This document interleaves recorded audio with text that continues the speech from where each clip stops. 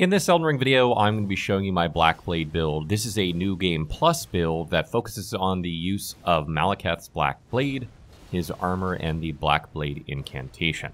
You can actually use this for a little bit of NG, however, the amount of game that'll actually be left by the time you grab this weapon kind of makes it primarily an NG Plus weapon.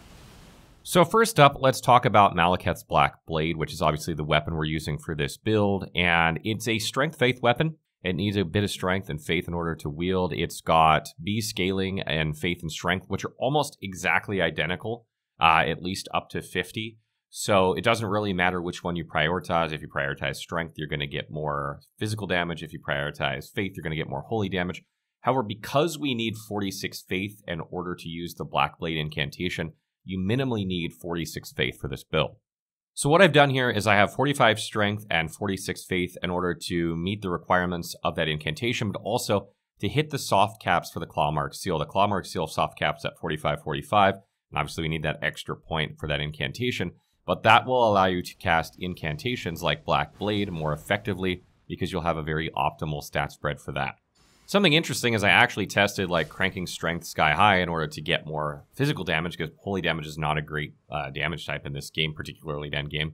And Destined Death did less damage, and you're going to get worse scaling with the Clawmark Seal because of those soft caps that I mentioned. So you're better off sticking with a split stat spread for this build. As you go into NG+, as you progress through NG+, you're going to want to keep increasing these together, you know, going up to 50 together, and then going up maybe to 60 together, 70 together, something like that, keeping them fairly close in order to get the most out of them. And then into NG++, probably 80, probably want to stop right around there, or, you know, you can keep going if, you know, you have nothing else to put attribute points into.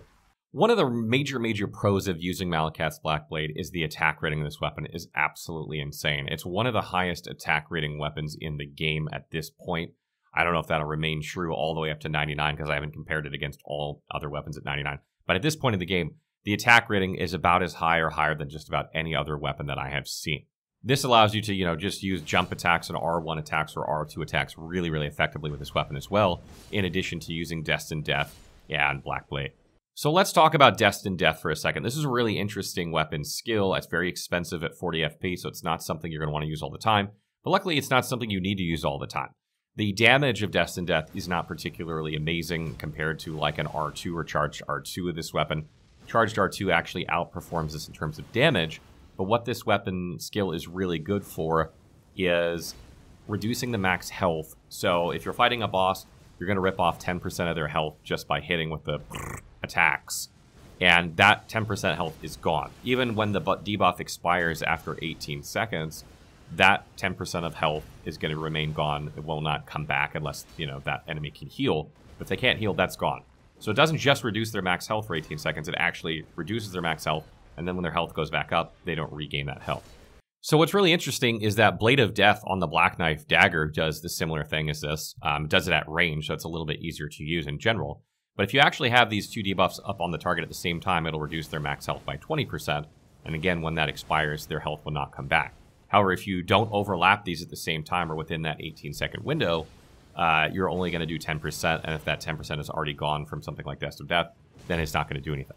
I want to reiterate that you want to try and put these debuffs on the target as close together as possible, or at least in that 18-second window, so that you get that 20% debuff and 20% of their health is immediately gone.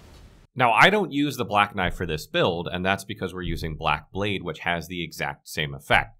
And you're like, well, wait a minute, why can't you stack all three of these? The game does not allow you to stack 3 of these same debuffs on an enemy or boss. It allows you to stack 2. So you could use Black Knife and Maliketh's Black Blade using Destined Death, or you could use Black Blade and Destined Death, which is what we're doing here, the incantation and the weapon skill, because we don't really need the dagger. We're set up stat-wise ideally for that two-handed weapon. We're not set up ideally for the dagger because the dagger uses dexterity and faith.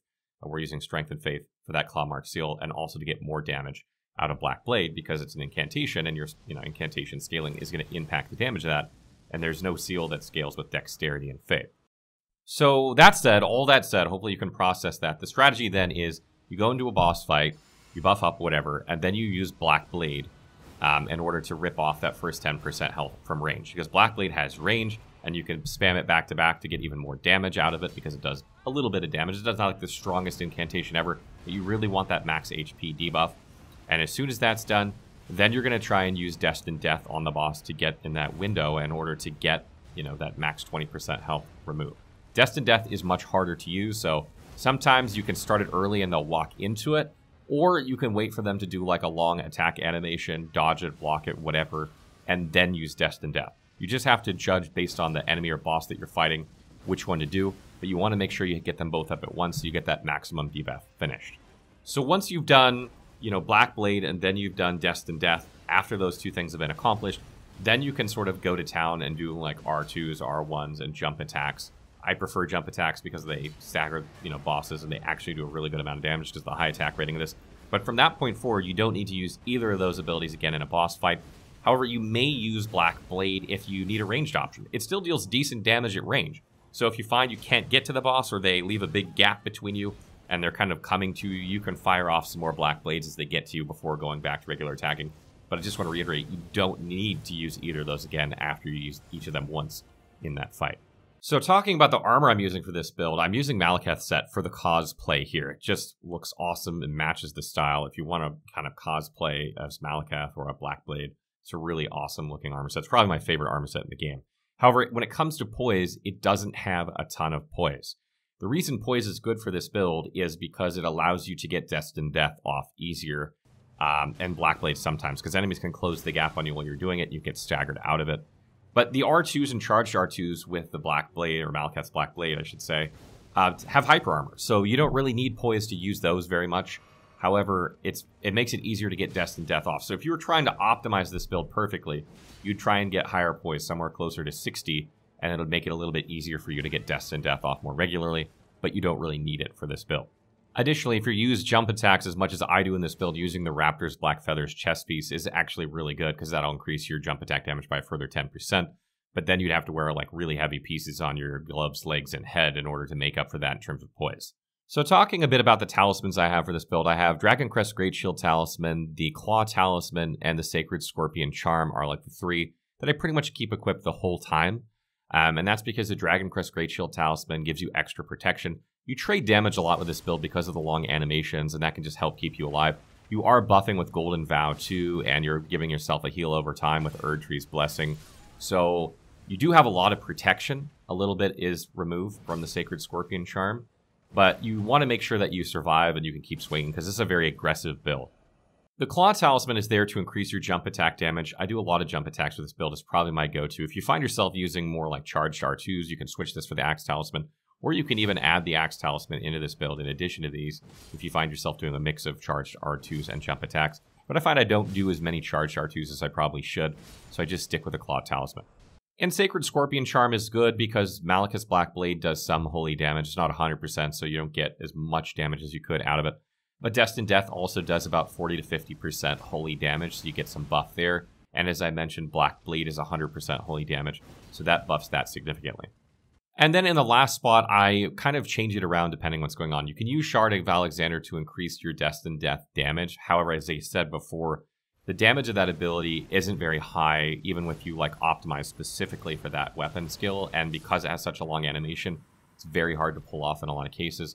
So it's not something you have to use all the time, particularly if you're only going to use it once in boss fights. Another good option here would be, adding the Axe Talisman if you're using charged R2s, or Ritual Sword Talisman in order to increase your damage at max health. I want to mention too that Winged Sword Insignia, Rotten Winged Sword Insignia, talismans like that, Millicent's Prosthesis, they don't impact Destined Death. Destined Death does not trigger those talismans or the Thorny Crag tier, so it's not worth using those if you're doing a build like this, or even if you're trying to optimize Destined Death, because it's not going to increase your damage at all. The spells I have for this build are just Golden Vow to just keep my damage up, buffing my regular attacks, my spells, and my weapon skill. I use all three of those things, so Golden Vow is a fantastic buff for this. Blessing of the Erdtree is a very good heal over time that allows you to play aggressively, block and do block counters, jump attacks, trade damage with Destined Death, use Black Blade, and sometimes trade damage if you didn't space correctly. And then obviously Black Blade. I want to mention that you have to go to one of the big walking column things, the mausoleums that drop on the ground, in order to get Maliketh's Black Blade and Black Blade. So because you only have one remembrance when you start, you're going to have to go and duplicate that remembrance at one of these mausoleums before you can get both of these things. So if you go to NG+, before you do that, you're going to be screwed because you won't have that remembrance to duplicate it. So make sure you duplicate that remembrance before you go to NG+, or you'll only be able to get one of these things. Talking about stats for this build, I have 45 Vigor, 22 Mind, 33 Endurance, 45 Strength, 12 Dexterity, 16 Intelligence, 46 Faith, and 9 Arcane. I would like my Vigor to be higher here. This build is very, very stat hungry. You need Health because you trade damage. You need Mind because you buff with Golden Vow, Erdtring's Blessing, you use Black Blade, and you use Destined Death. You literally cannot have enough FP with this build, but we don't have the points here to go higher. But as you go into NG+, and NG++, you're going to want to keep increasing your Mind because it'll make playing this build easier. When it comes to Endurance, you need 34 Endurance to use Maliketh's armor set and Maliketh's Black Blade and the Clawmark Seal and the Talismans that I suggested. I only have 33 because I muffed it, so I changed the gauntlets to just something slightly lighter, to record my footage. But you'll want at least 34. And obviously, if you want a better armor set with higher poise and more protection, you're going to have to increase Endurance higher. So again, into NG+ and onward, you probably want to take Mind up to like 35 and Endurance probably up to like 40 or 45 if you want to like move out of this armor set into something with more poise. But if you're fine with this armor set, you can leave it at 34 and you'll be fine. 12 Dexterity is there to meet the minimum requirements for Maliketh's Black Blade. You really don't need any more points here. After you get to like 80 Strength and 80 Faith, sometime probably in NG++, you can increase Dexterity to keep increasing your damage, which is a bonus. Intelligence, you don't need any for this build. Arcane, you don't need any for this build. I started this build as an Astrologist, which is why my Intelligence is so high. If you're playing a different class, your stat spread will look a little bit better. You'll have all those points in Intelligence, hopefully, into something better like Health or Endurance or Strength, etc. So disregard those. And again, Faith is at 46 in order to have just enough to use Black Blade, but you want to increase that into NG+ as well with Strength. A couple final tips for this build. If you're using the Flask of Wondrous Physique, you're definitely going to want to be using the Holy Shroud and Cracked here. Your regular attacks, deal holy damage, Destined Death deals holy damage, and Black Blade is 100% holy damage. So that's going to benefit everything you do for 3 minutes, which is great. I also like this really in Hidden Tier at this point of the game because we don't have very much FP. So it's a great way to allow you to get off Black Blade at the beginning of the fight and then use Destined Death without actually consuming any FP. But if you find that's not a problem for you, again, you only need to fire, one Black Blade off and then hit with Destined Death once. Then you really don't need FP anymore after that point because you can just do regular R2s, R1s, and jump attacks. Another really good option here is the Green Burst Crystal Tier in order to increase your stamina recovery because you're going to be rolling all over the place or blocking, block countering, jumping, jump attacking. So that's a very good option as well. And lastly, I just want to talk about the Great Rune I would recommend for this. There are probably 2 Great Runes that you can consider using for this build. Godric's Great Rune is great because it gives you +5 to all attributes. And again, this build is stat hungry. It needs Strength, it needs Faith, it needs Endurance, it needs Vigor, it needs Mind. It needs all 5 of those things. So getting +5 to each of those is going to make your life a lot easier. Another really good option when you get to the NG+ is Melania's Rune because this allows you to heal yourself if you attack after getting hit very quickly in exchange for reducing your healing with flasks. The thing is, you're really aggressive with this build. You don't want to let up on bosses and enemies. So trading damage is totally fine, and being able to heal yourself while you're trading damage is great because then you don't have to stop the potion. You can just keep on swinging, but you won't, again, get that until the end of NG, and you'll only be able to use a little bit before you go into NG+, at which point you won't have it anymore. So then you should switch to Godric's, and maybe at the end of NG+, I would suggest trying that one. So that wraps up the Black Blade build. I'm going to probably keep trying to do some more NG+ builds. I've been really enjoying the NG+ ones. There are just so many weapons I haven't really got to mess around with because I was doing a lot of end game testing with stuff, and being able to test all these new weapons in NG+ has been absolutely a blast. So I'll probably try and keep going with some more NG+ builds, so you can expect to see more of those in the future. So what do you guys think of the Black Blade build? Is it something that you'll try out? Does it look fun? Let me know in the comments below.